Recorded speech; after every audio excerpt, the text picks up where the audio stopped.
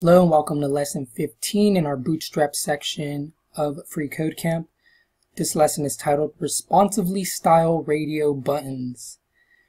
You can use Bootstrap's column extra small classes on form elements too. This way our radio buttons will be evenly spread out across the page regardless of how wide the screen resolution is. Nest all of our radio buttons within a div class row element, then nest each of them within a div class column extra small 6 element. So we go to our radio buttons, which are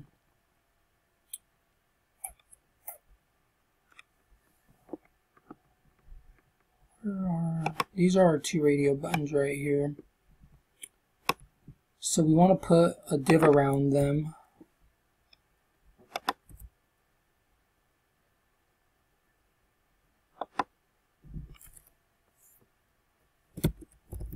So we put a div around there, and our closing div over here.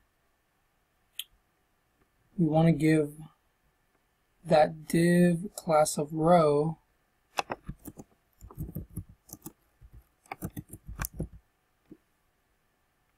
so now both those buttons are in with class row.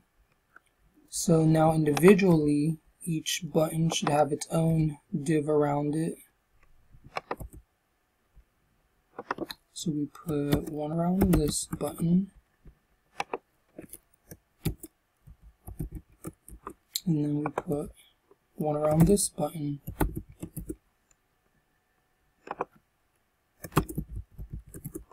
Now we want to give these column class, so column extra small 6, I believe, and we want to apply the same class to our other radio button, just here, here,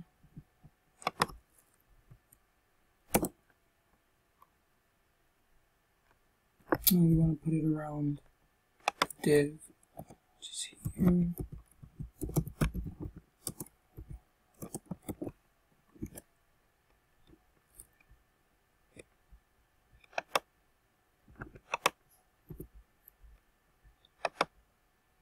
What did I do here?